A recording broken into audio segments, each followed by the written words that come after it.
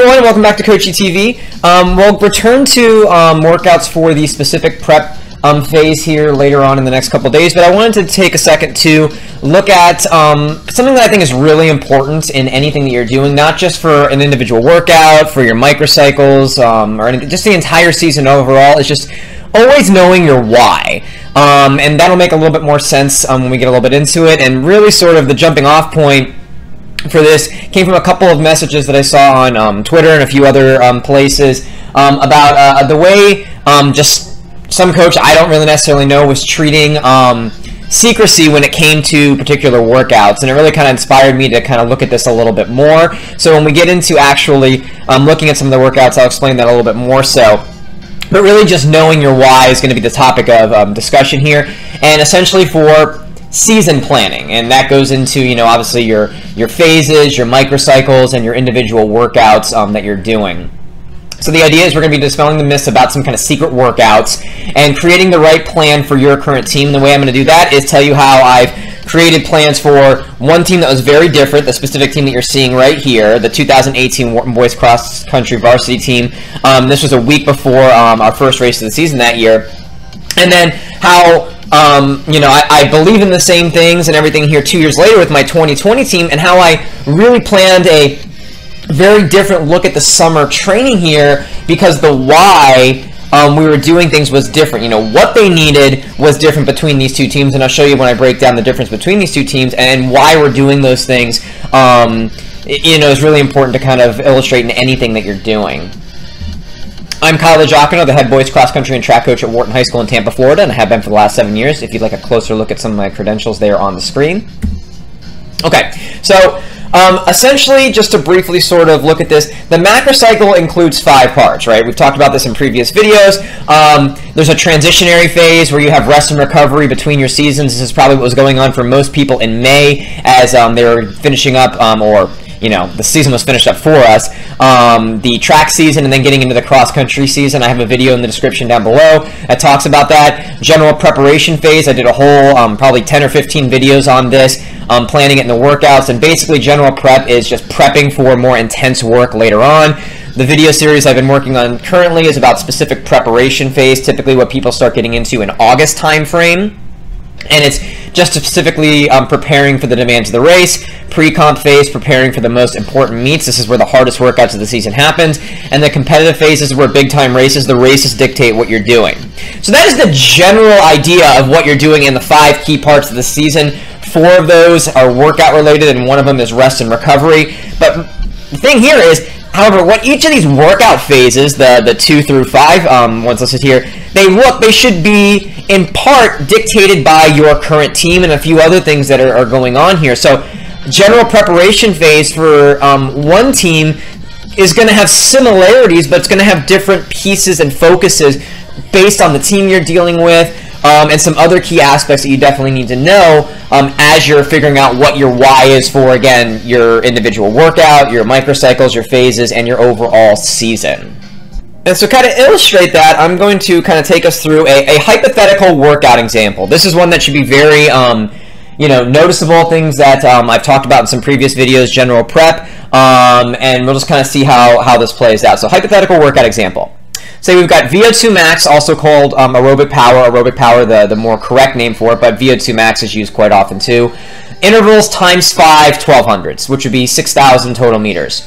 Let's say that you did that with your team and the intensity was 98 to 101% of current VO2 max, which is the desired intensity for peripheral VO2 max development. Let's say you decide we're going to do rest as active recovery, so jogging, so it clears any of the acid that developed on each rep, and that the actual rest time is going to be about equal to the time on, which is typically what you would want for aerobic power or VO2 max. Intervals equal work to time on.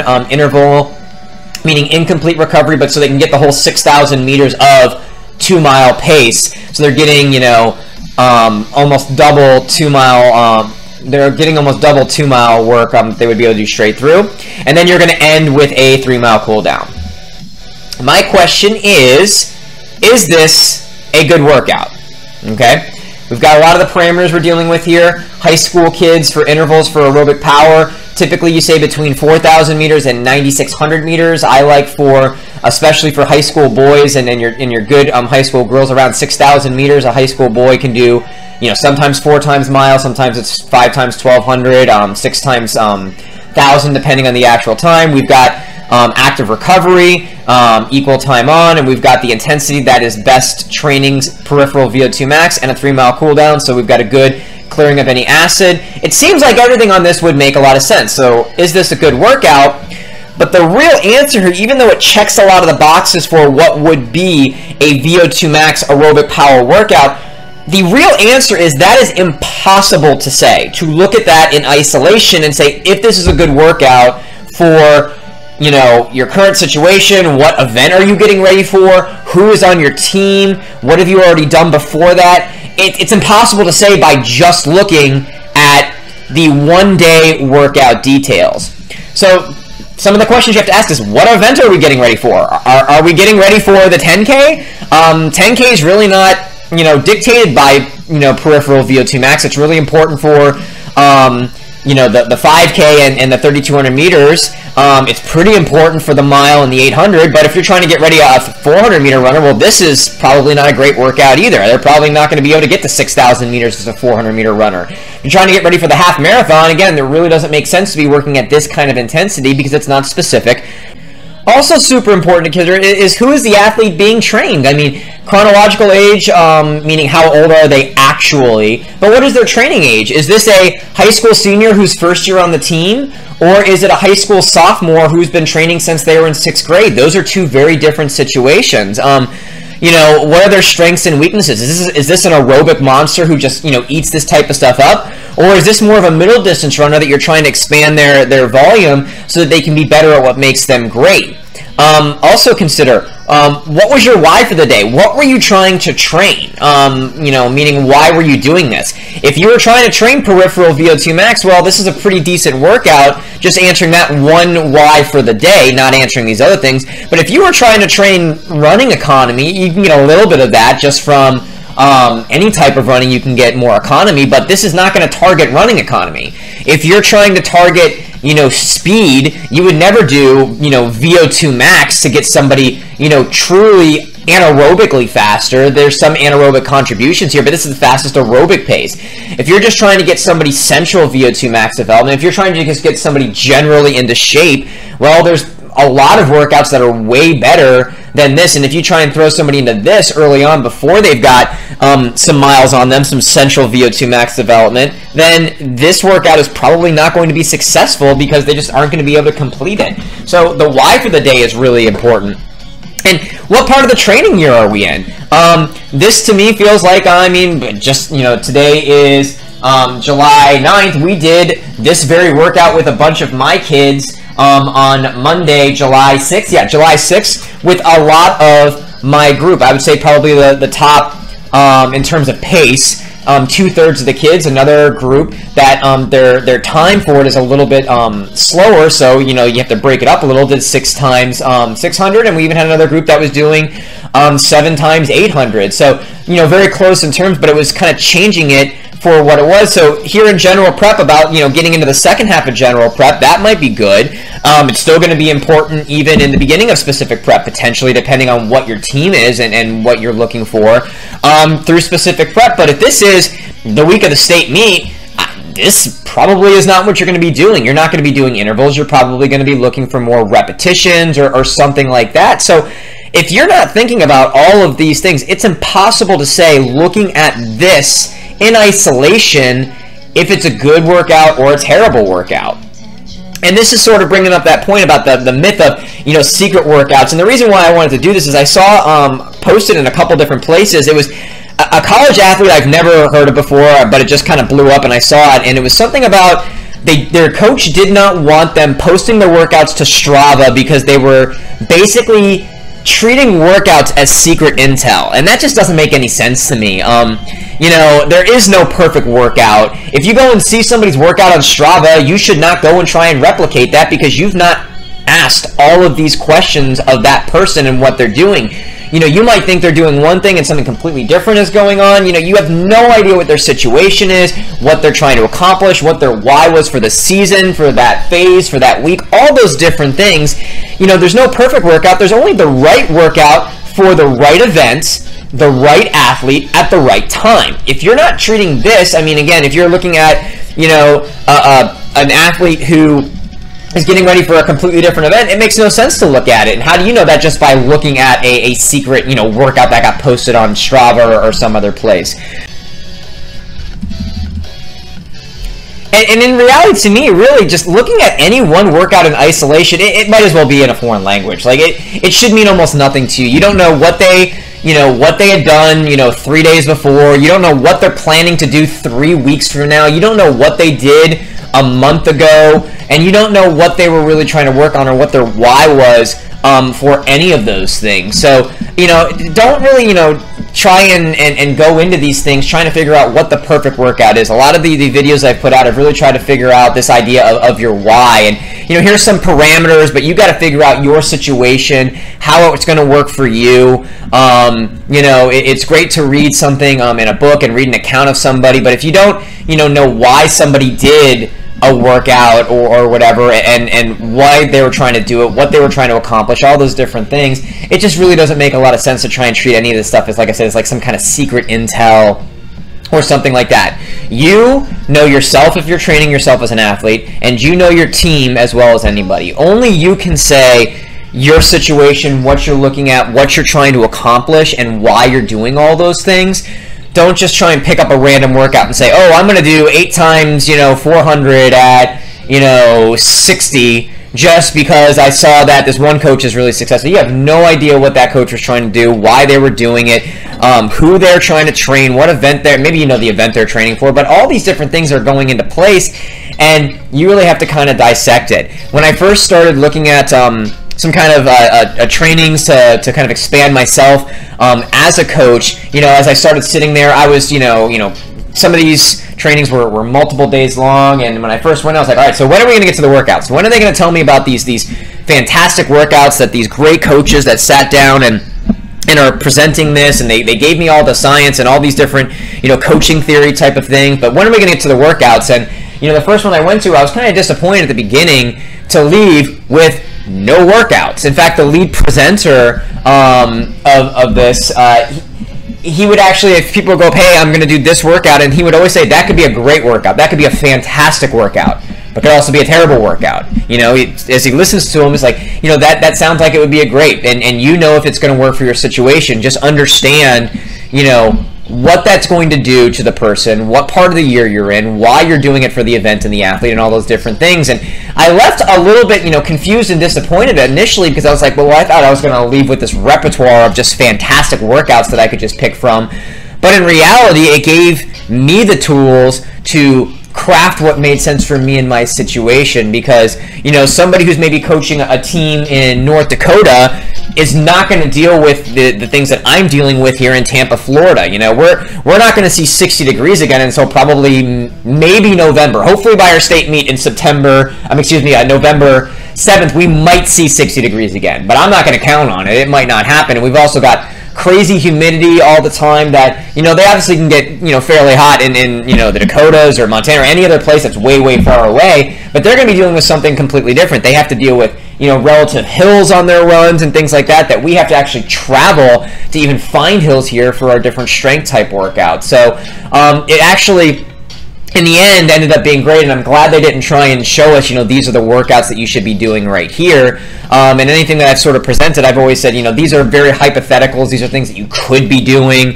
But I always try to explain why I'm planning to do these things with my kids, the kids that I work with. So hopefully you can apply that for you and your situation.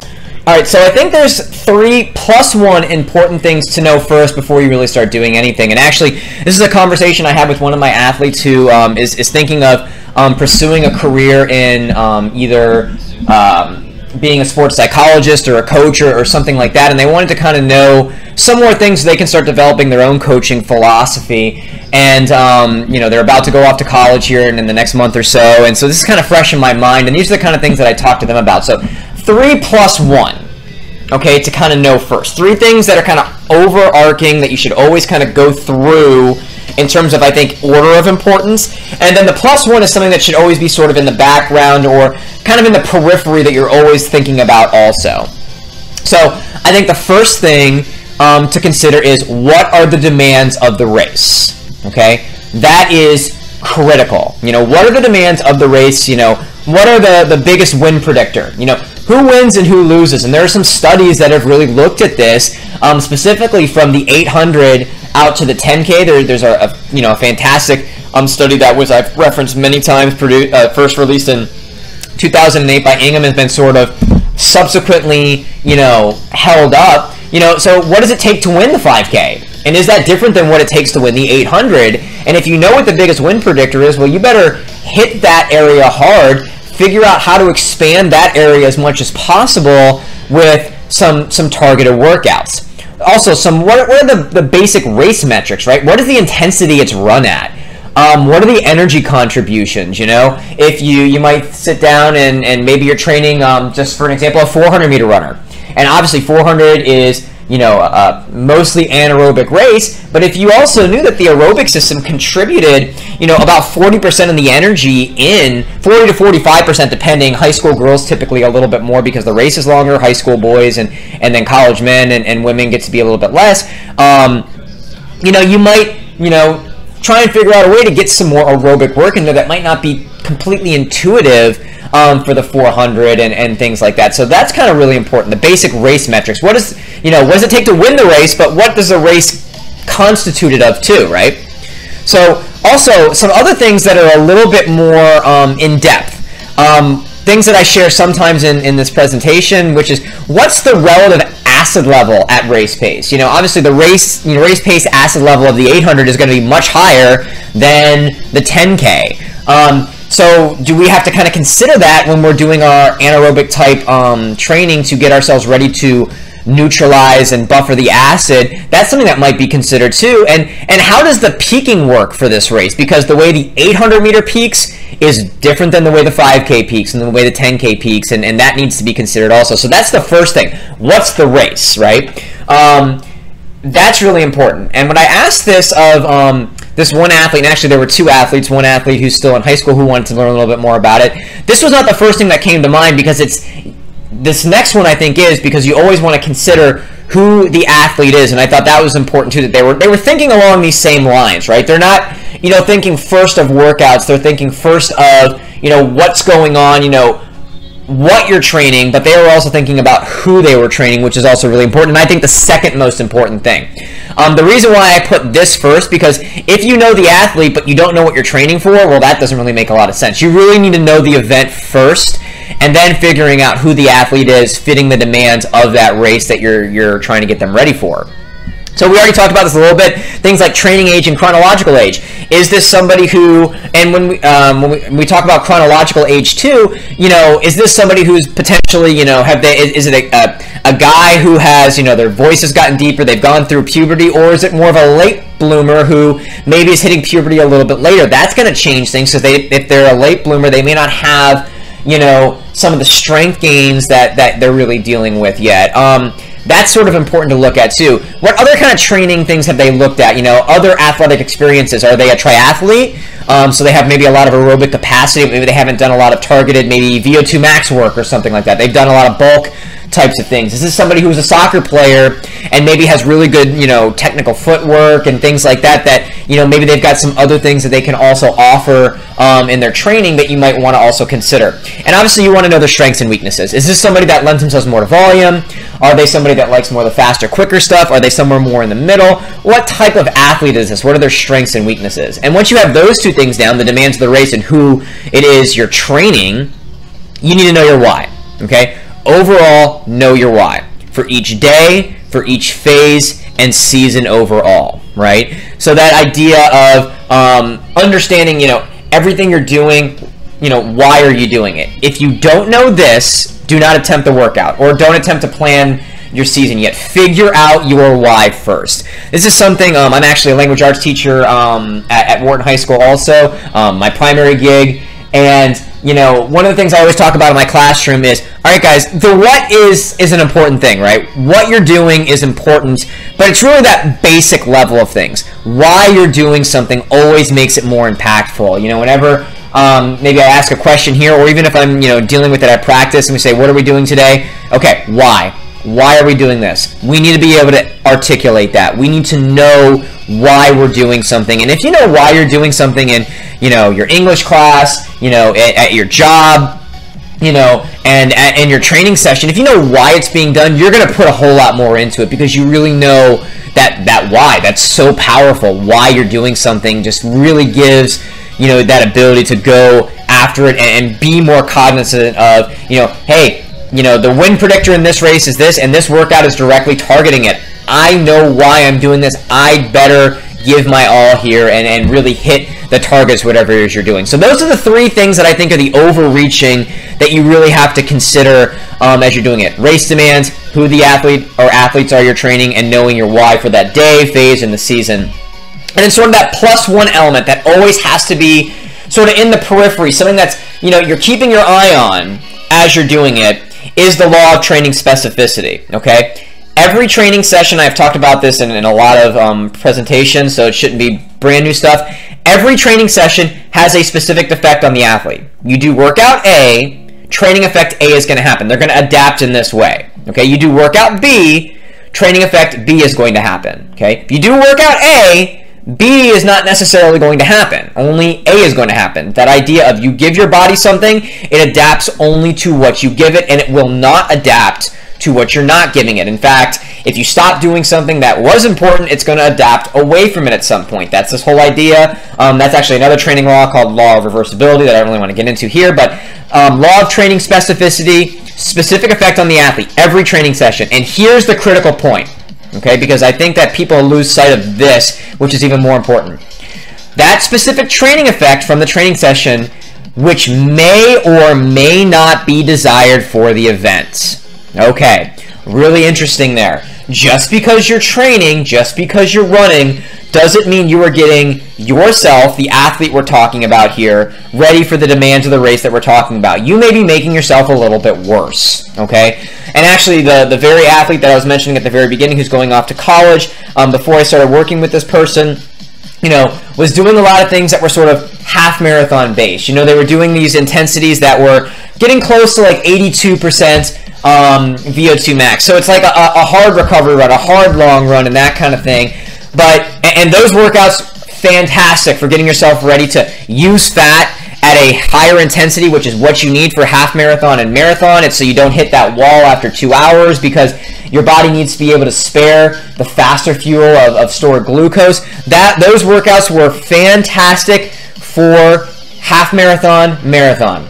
The problem was this athlete was trying to get ready for the 5K, and the 5K has a completely different set of demands than the half marathon and marathon.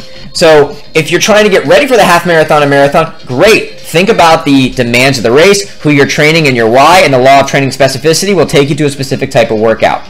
But that same workout plan is not going to work for a 5K or an 800 or something like that. So that idea of this plays into count when you're dealing with the demands of the race, okay, who you're training, and why you're doing it. So that's why this is sort of that +1 that kind of crosses over into all these different areas. So if you keep these 3 +1 things in mind before you start planning your stuff out, you're going to be in really good shape. So that's sort of the important thing to really sort of consider before you start trying to create any workouts and things like that. And in fact, as I mentioned, the trainings that I went to, these two kids who wanted to learn more about coaching, I think, and they said this after the fact, they were expecting, you know, tell me about the best workouts, you know, what's the order of importance of workouts and things like that. And we did not discuss any workouts when we sat down and we talked about this, and subsequently, since we've talked about these things, this was the important thing. Knowing your whole thing. If you want to be a coach, knowing your why, your philosophy, but most importantly, the demands of the race, who the athlete is, figuring out your why, which kind of has to do with your philosophy, and know that law of training specificity. All of those things are just critically important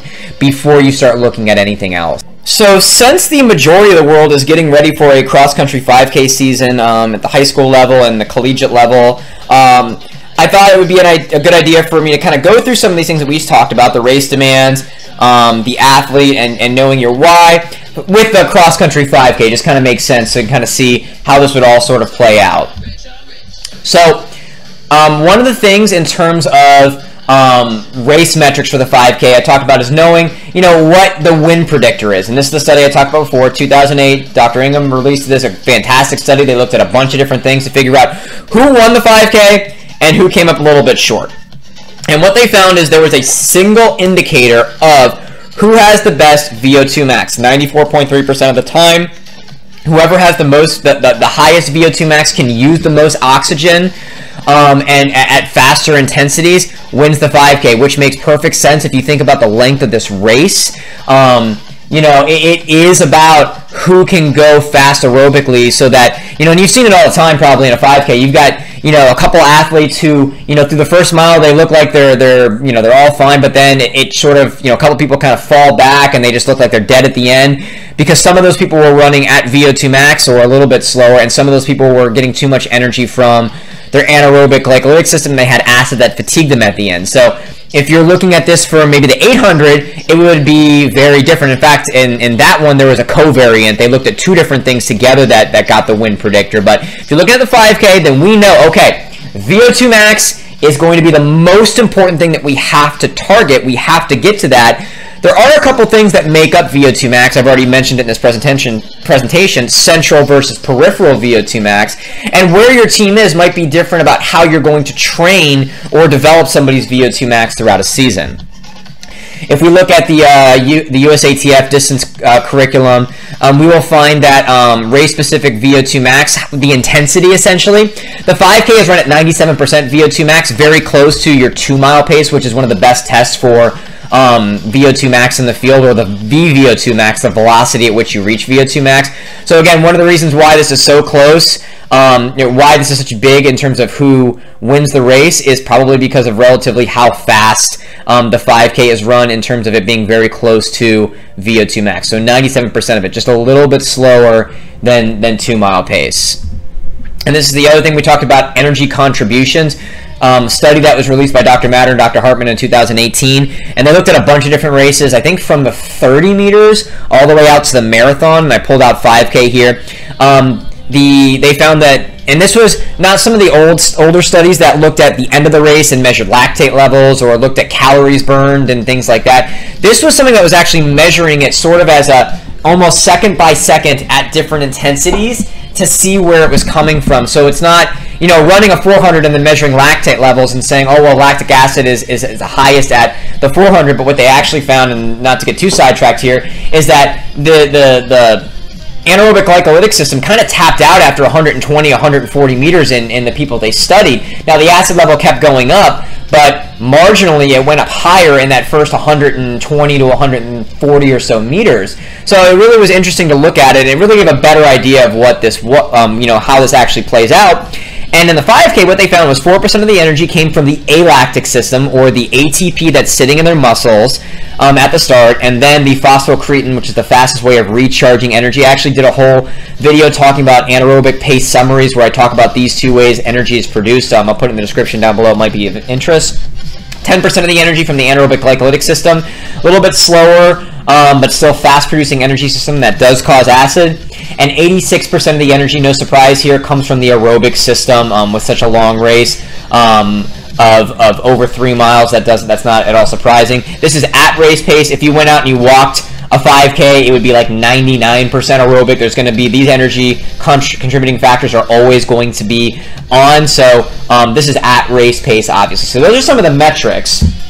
And again, I want to always keep the law of training specificity in mind. Again, every training session has specific effect on the athlete, which may or may not be desired for the event.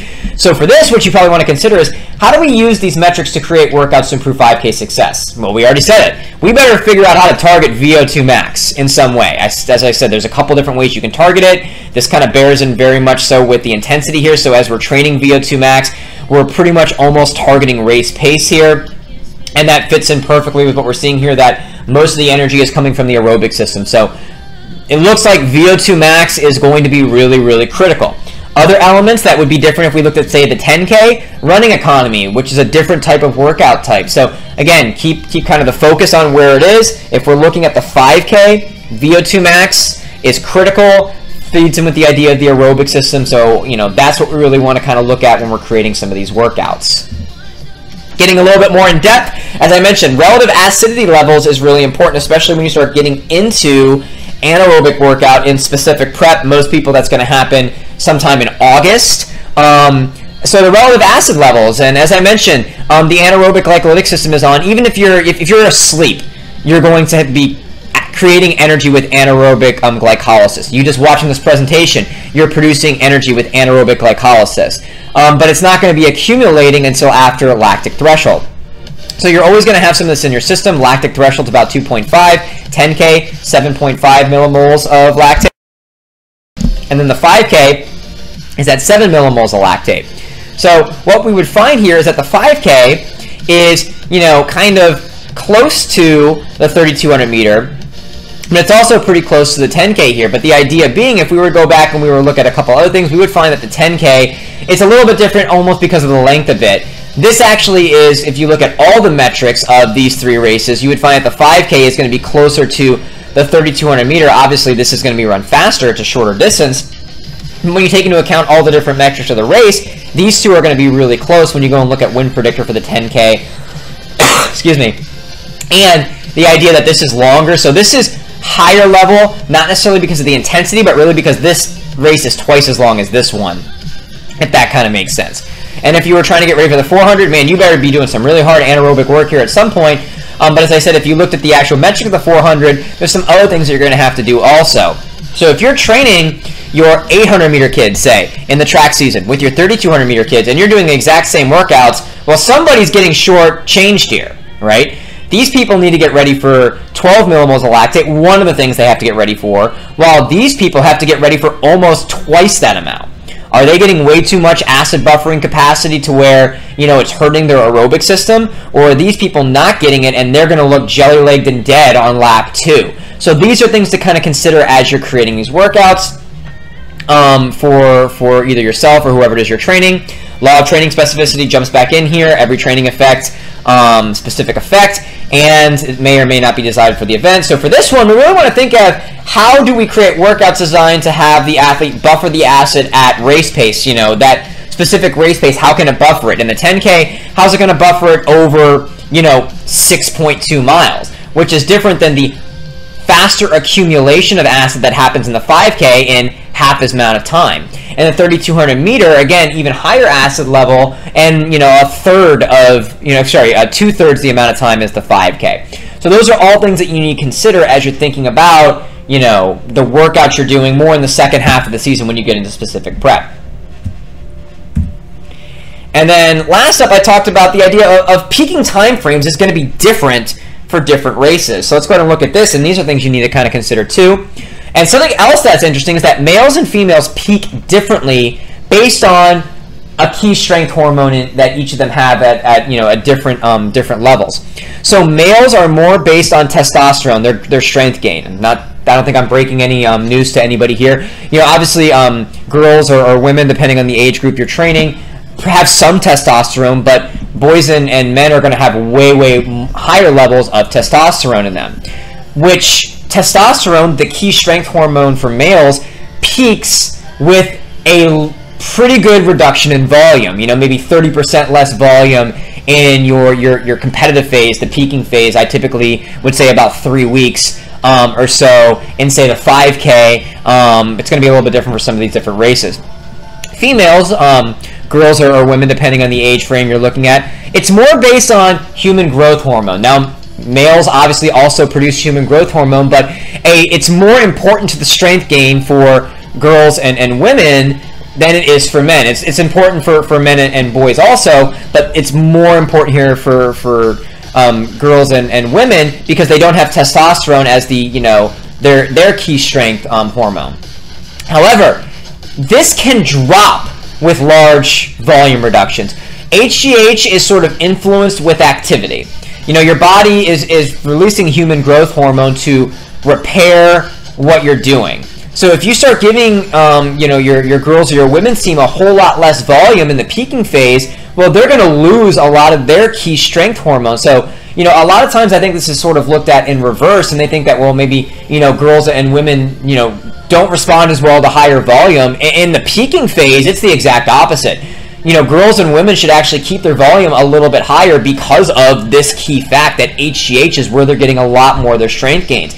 Men and boys, they're going to respond better to a slightly more substantial decrease in volume because of the way testosterone is affected by volume reduction. So not only are we dealing with different time frames in 3 key races I'm going to deal with, but men, women, boys, and girls are also going to peak differently also, and that's something you have to consider along with this. All right, so look at 800, 1600 meters, or 1500 meters, whatever, and kind of in that order. So your middle distance type of runners, these can also maybe be a 400 meter runner mixed in there too, but not distance runners. Because the mileage for these runners is going to be lower than in longer races, you know, the idea that an 800, 1600 meter runner is going to have fewer miles on them throughout the year, the peaking window is going to be shorter. And that's based on a lot of the aerobic system because they have fewer miles on them. It's a big reason why. There's some other characteristics about this race, but that's one of the biggest reasons why. The peaking window for the 800, 1600 meter athlete, the ones doing those, is shorter, okay? Typically, the peak characterized by a reduced total volume, usually it's also higher intensity, can be held for 1 to 2 weeks. Really, the sweet spot for here is about 10 days. So if you're peaking these athletes for 4 weeks, well, they peaked way before the last meet that you're really looking for.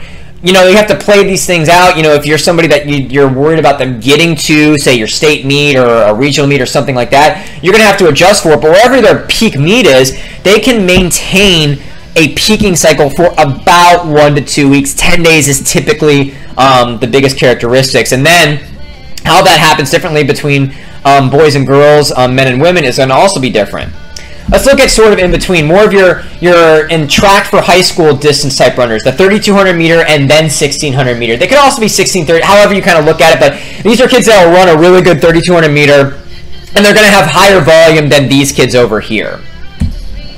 Because the mileage for these runners is going to be somewhat in the middle, okay, the peaking window is medium in length. Makes perfect sense, what we were just thinking about. There's also characteristics of the race and how it actually works, but that's the overall takeaway. Because the peak, again, characterized by a reduction in total volume, this can be held for 2 to 3 weeks. So 2 full weeks, 3 weeks if you're kind of doing everything right and you kind of built up their mileage and you're doing the right things in the peaking window. And again, keeping in mind the different ways that the two different genders do actually peak. And now let's look at the 5K, the one we've really focused on a little bit more here. Because the mileage for these runners is going to be quite high, the peaking window is going to be longest. This is for high school. If this was also 10K for maybe a college man, it would be something somewhat similar to this. Typically, the peak, characterized by reduced total volume, can be held for 3-ish weeks. It can maybe stretch out to 4. I wouldn't want to get it all the way for 4, maybe 3.5 weeks, something like that. It's why I always do for myself personally in a situation, as I've kind of done this and I know it works for me, and you know, our situation here in Tampa, Florida. I always give 3 weeks for the championship phase, the competitive phase in the cross-country season, and for my distance kids, which I typically are coaching them, I never give more than that. A lot of times training theory books say, you know, 4 weeks for the last phase. I don't like to do that, just again because of the idea of you start to cut the volume and you're starting these peaking windows. Again, law of training specificity is always kind of creeping around. Make sure you're understanding this. The idea of the training session has specific effect on the athlete, which may or may not be desired. How does volume earlier in the season affect the overall length of the peak? Well, we talked about this. The overall volume, especially early in the season, is going to be lower with these kids. It's going to be in the middle here, and it's going to be highest with these kids. So that's really what's affecting the peak here. And you also need to consider, as I've mentioned this already, how does the different way that males and females respond to reduced volume affect the peak. Something that might be perfectly suited for girls or women might be not great for men or boys, depending on these different things that we chatted about here. So these are just some of the things for that first point of knowing the race itself that you really need to consider before you start going to these other steps of who you're training and knowing your why for the day and bigger time frames also. So now we looked at, understanding more about the metrics of the race and different things that make it up.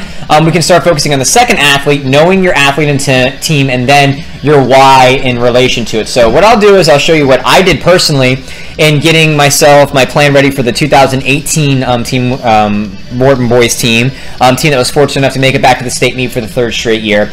And then I'll take you through, who they were and the plan I came up with for them. And then I'll do the same thing with the current team I'm working with, the 2020 Morton Boys team, and see how the plan has to be different, even though what you're trying to do in general prep should be the same, and we're getting ready with, for the same event. So, number 1 on this team, Trey, senior. He'd been running since middle school, so probably about 6-7 years by this point. Training with me for 4 years, so nothing was really new to him at this point. He responds very well to high volume, he's an aerobic monster. His weakness is overall speed. Okay. Number 2, Josue, senior, who also been running since middle school, did a lot of triathlons and things like that. Training with me for 2 years, responds very well to volume. He has some kind of mental things. We got to always kind of keep him on the positive end of thinking about everything that can kind of go right. But along with that, he had a lot of speed potential, but it really hadn't manifested itself to this point. So kind of similar to what we were saying with Trey in terms of weaknesses overall speed.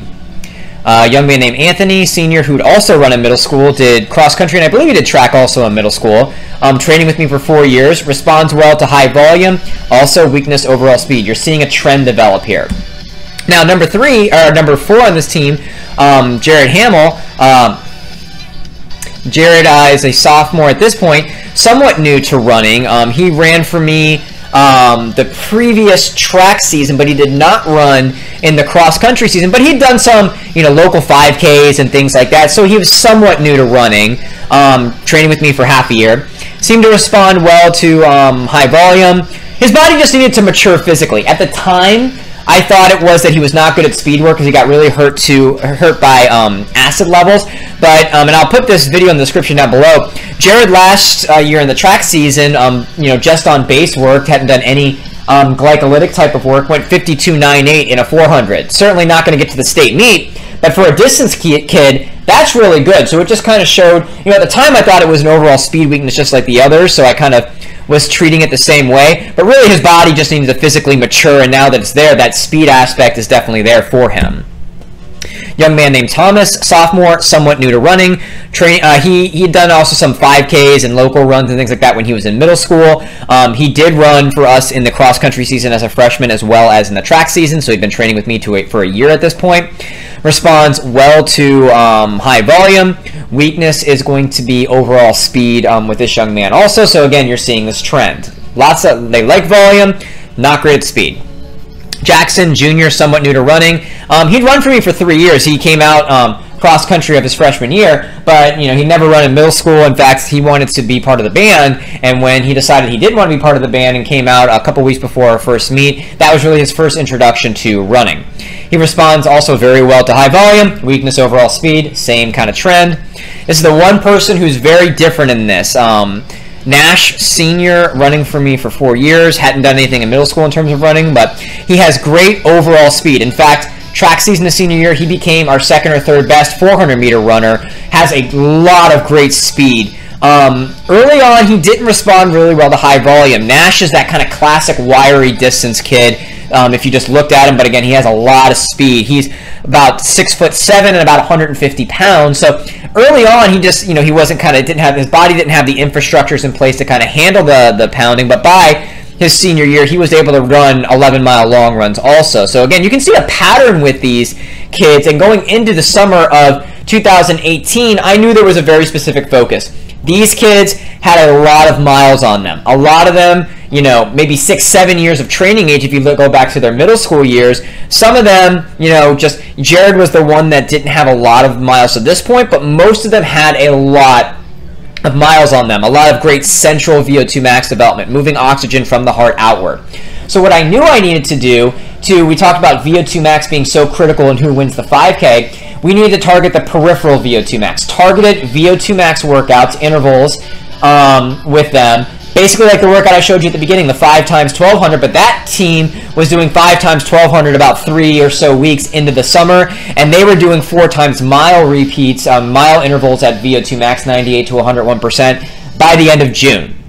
that group could handle it because of all the miles they had, all the central VO2 max development. Also, because a lot of their weakness was overall speed, you're not training speed, or not glycolytic speed. You are training speed in the summertime with alactic work and short hill intervals. Just the idea of the ability to get their foot up and down quickly, think of it that way, not speed, was sort of a weakness for all of them. So there was a few more of these types of workouts than I would normally do. And just the normal mix of tempo runs, this group was, pretty decent at tempo runs, considering they just had a lot of miles on them for the most part. And I knew in the fall time, when we got into anaerobic glycolytic work, we needed a lot of hard special endurance 1, special endurance 2, because of that weakness that a lot of them had with speed, to make up for that speed or anaerobic glycolytic weakness, and to be ready for the relative acidity levels that they're dealing with in the race. So now that you see, some of the things I knew about my athletes then, and kind of my why for needing for a lot of what they were doing in the cross-country season, let's take a look at our current 2020 Wharton boys.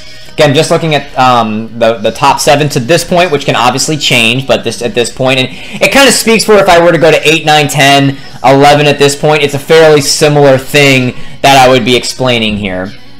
We've got our young man Jared here, no longer a sophomore. He's currently the #1 on the team.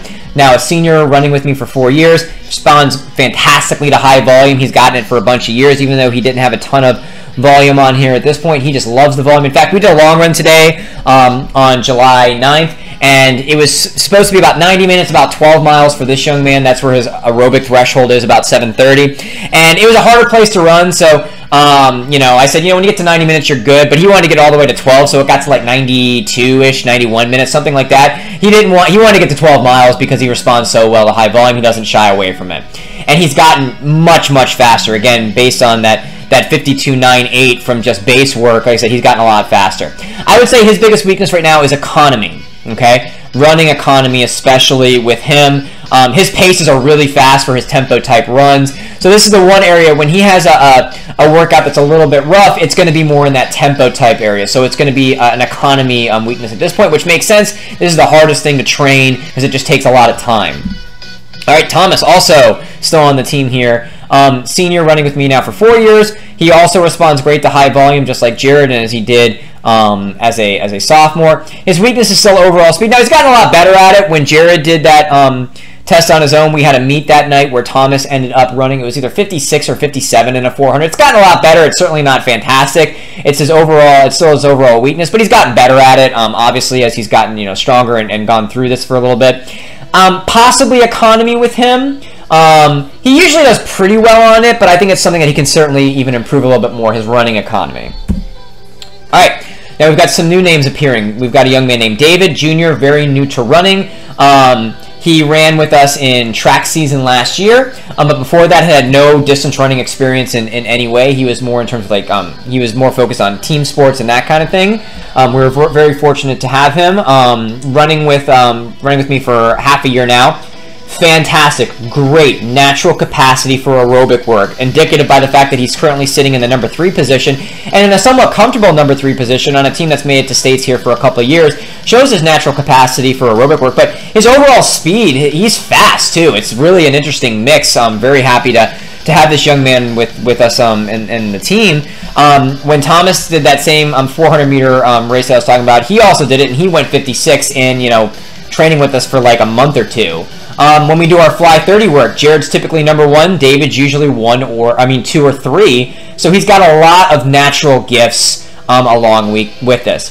His overall weakness is just overall pacing. He just hasn't done it enough, and his overall volume. He hasn't been running long enough to have enough miles on them like this group did or these two do at this point. Young man named Manning Jr. He ran some shorter distances in middle school, but middle school around here, it's like 3 weeks and that's it, so it really is not a big thing. He didn't really do a lot of it, not the way these kids did. Running with me now for 3 years, really should be 2.5 years because he did not do cross-country his freshman year. He actually is really good at economy, his running economy, his tempo runs he's really good at, and he's got a lot of speed potential. It hasn't 100% manifested itself yet, but he's got a lot of potential there from some of the other metrics. His weakness, just like with David, is just overall volume. He hasn't done enough miles yet. You're going to start to see a pattern here. Amir Jr., somewhat new to running with me for 1 year. He did do cross-country his sophomore year, but did nothing in terms of distance running as a freshman. He's got some really good strength in terms of economy. His tempo runs are really good. Speed potential is there. He kicks like no tomorrow, especially on, it's weird, his 5K kick, his 2-mile kick is fantastic. It's almost faster than his mile kick. It's really interesting with him. Weakness, just like with the other young men, weakness is just overall volume. Hasn't had a lot of miles yet. Ethan Jr. somewhat new to running with me for 1 year, joined the team the same time that Amir did. His strength, he's got overall speed potential here. If David's not number 2 in the fly 30s, it's Ethan who's number 2. So he's got a lot of speed, and his economy is pretty good too. I like his running economy. His tempo runs are usually really solid, just like the last 4 I mentioned. His weakness is overall volume. And then a sophomore named Matt, very new to running with me for half a year. He also joined in track last year. He did football his freshman year in the fall time. Great natural capacity for aerobic work and overall speed, just like David. One of the faster kids in the fly 30s, one of the faster kids when we did the 400. Think he may be a middle distance runner here at some point, but again, he's got great aerobic capacity, so I don't want to kind of pencil him in yet until he kind of develops a little bit more. Just like the other ones, weakness, overall volume. So from our 3 to our 7 currently, and again, if I went further down, this would be fairly similar. They don't have enough miles on them.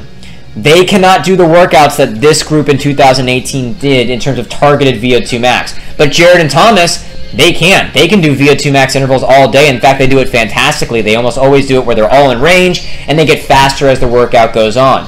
So what's a coach to do where you have these 2 kids that can handle a similar training plan that we had in 2018, but more than half of your team, almost 3/4 of your team, this would not work for? What can you do? Well, this is what I decided to do, and again, it was kind of thinking about the team, the demands of the race, and knowing my why. This was what we did. I broke it really up into 2 halves, 2 mesocycles for the summer focus for the 2020 team. The first half, we lived with a lot of bulk miles, central VO2 max development for this group, and then the 8, 9, 10, 11, as we kind of went down on the roster, have a pretty good-sized team right now, and it's kind of the same thing, to develop central VO2 max for these kids. What I did with these 2 is, all right, you know what, you guys have a lot of peripheral VO2 max from doing those intervals from the last bunch of years too, but we said weakness was economy. So what I can do when these kids are doing their tempo runs, I can throw a couple miles for them at critical velocity so that they can get more economical because it's a slightly higher intensity. It's basically your 10K pace, so that they can work on something a little bit more so. I didn't do anything, well, let me not get ahead of myself. So we did that basically from June to this week now, basically the first week of July. The first week of July, we started doing a different thing, second half of our summer training. We started doing the targeted VO2 max work heavy that was really indicative of the whole summer for this group, because now this group can handle it because they've had the central VO2 max development. And these kids had it for so many years, so they didn't lose anything. In fact, they're way ahead of where they were at this point last year. So the idea being is if I try to just, hey guys, we're doing this targeted VO2 max work, and I don't care if it's horrible for you, you're going to get used to it, it just doesn't make any sense. They're not going to get what they need out of it if I didn't give them this quality, this VO2 max quality to develop in it first. In both halves, we did our normal mix of hills and alactic work. I didn't do a ton of it. These kids had a lot of potential for speed. Maybe Thomas could have gone for a little bit more of it, but Jared definitely has it at this point, so I didn't want to do anything more in terms of hills and alactic like I did in 2018, and the tempo runs were normal just like before.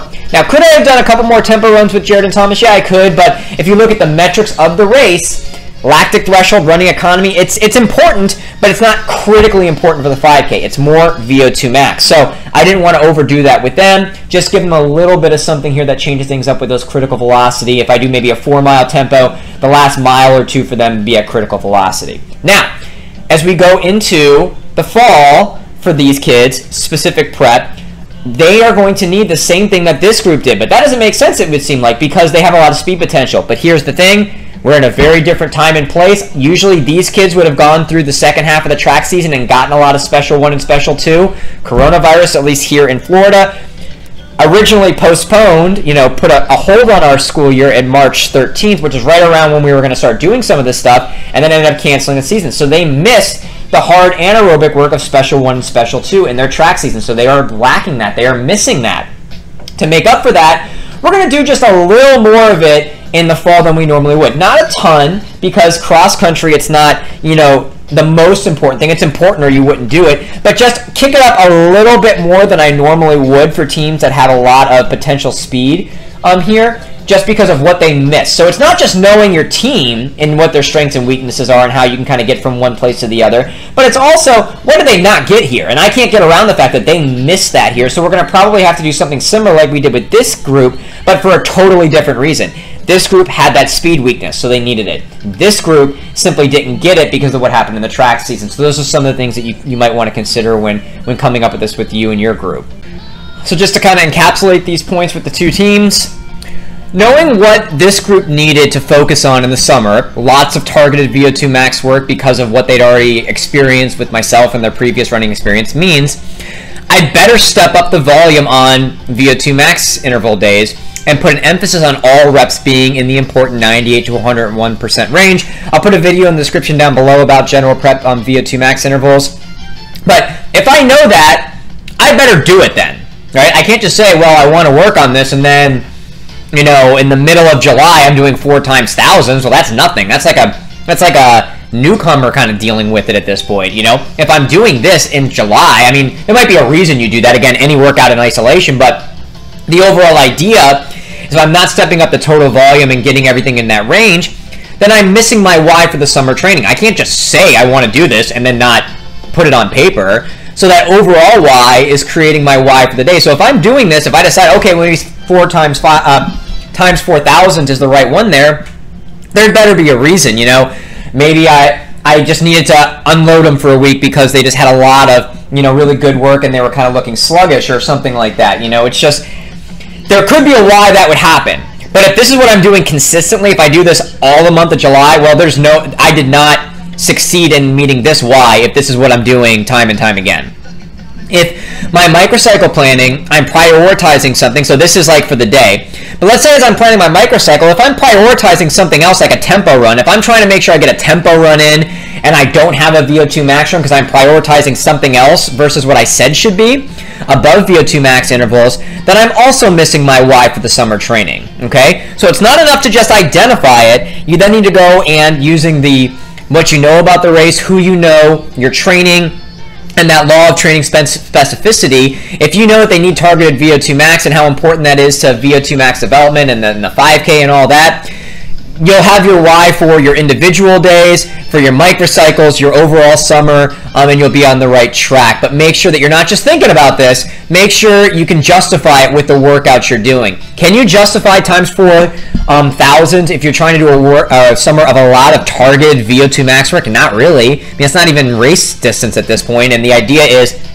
you can do almost 10,000 meters of this if you need to. I wouldn't recommend that, but maybe there's a situation that it would work for somebody and your why. So that's kind of part of it. Now, 2020 team, knowing early that these new kids especially, they needed bulk miles for central VO2 max development. They needed it. They were so low on their volume. They were so new to running. I needed to get them into this, so I better step up the overall volume for long recovery and tempo runs. Okay, it needs to be within the safe range. The long run still needs to be 20 to 22%. Your recovery run still can't be longer than 60 minutes or it's not a recovery run, and I'm not doing 7-8 mile tempo runs. That doesn't make sense. But this team, as I mentioned, got to, you know, times 4 miles much earlier. This group got to our maximum extent actually this very week, a little bit earlier than it would have been with this group because they already had so many miles on it. This first week, or first full week in July, where this week we got to it a little bit later, more like mid to late July. So I better step this up and make it clear the importance of the continuous runs at the desired intensity. Don't have them run too fast on these easy pace days. Make sure it's at lactic threshold on tempo days for those kids that are, well, I'll get to that in a second, but the idea that if it's a continuous run, you better not be walking in the middle of this, and make sure they know that why as well as me knowing the why for this. And at the same time, those top two, they can add the critical velocity training during the tempo runs to enhance their economy. So the bigger group is getting what they need, and this group, the top two, is also getting what they need. Once the newer kids have central VO2 max development, we can start targeting peripheral with VO2 max intervals. Top two are already strong at this, so they didn't need a ton of it. We were doing some of these, but we were probably doing times, say, 5,000s or times 6,800s in June with this group, along with a little bit more testing because they were getting improvements in their metrics much earlier or much more quickly because they were newer runners. So that was kind of the difference between these two groups. The plan for 2020, there's a really, there's a why behind it, and it's very different. The why behind it makes this very different. The overall idea of success in the 5K is the same. The actual race is obviously going to be the same. And it would not make sense for the 2018 group to do the 2020 training plan and vice versa. It just doesn't make sense. Doesn't mean that this is not bad. This has made perfect sense for 2018. They got back to the state meet. Hopefully we'll do the same thing here. But the idea being that race is the same, but you better change what you're doing based on the actual people that you're training and what they need and why you're trying to get them to that point. All right, key points to wrap this up. Know the race demands. Most important. If you don't know what the race demands, even if you know the athlete, everything about them, you've trained them for a long time. If you don't know the demands of the race, it doesn't matter. It really doesn't. Again, that situation I talked about before, fantastic half marathon training is not necessarily going to get you better in the 5K, right? Know the demands of the race. Knowing basic metrics and more detailed info is like knowing the answers on the tests, okay? You know what the demands are. You know what has to be there. So for the 5K, you better have a really well-developed VO2 max because that's going to decide who wins and loses. But not knowing this is like studying for Spanish to get ready for a chemistry test. It doesn't make any sense. If you don't know the demands of the 5K and you're actually getting them ready for the 800, that's like studying for Spanish when you're trying to get ready for a chemistry test. It doesn't make any sense. You would never do that, so why would you do that in racing? Know the demands of the race first. Secondly, know who you're training. Knowing who they are, what they respond well to, and what needs to be worked on allows you to tailor your workouts for the day, the microcycle, and larger terms to fit the demands of the race. So you know the demands of the race. Who am I training? How can I make it work? That 2018 team was still running the 5K like the 2020 team that I'm working with right now, but how we have to get there is going to be a little bit different based on what they need, who they are. Okay, and know your why. Daily, weekly, and beyond. I know what my why is at the different points here of the summer. I know what my weekly why is. I know my daily why. In fact, what I do is to make sure that the kids know it too, as I mentioned, always sort of knowing it. I always, at the beginning of practice, ask who would like to explain why we're doing this today. Explain the workout, why are we doing it? And I really like to kind of hear their answers to hear, how much of it they've actually gotten, hear it in different ways too, kind of helps their teammates, is kind of an important thing. If you can't say why you're doing a workout, and I want my kids to be able to say why they're doing it, not just me telling them, you need to reevaluate what you're doing that day. Okay, you better be able to know why you're doing it. Even more important when planning the phases, okay, you have to know what you're trying to do with each phase, what's really kind of critical there, otherwise you need to go back and take a closer look.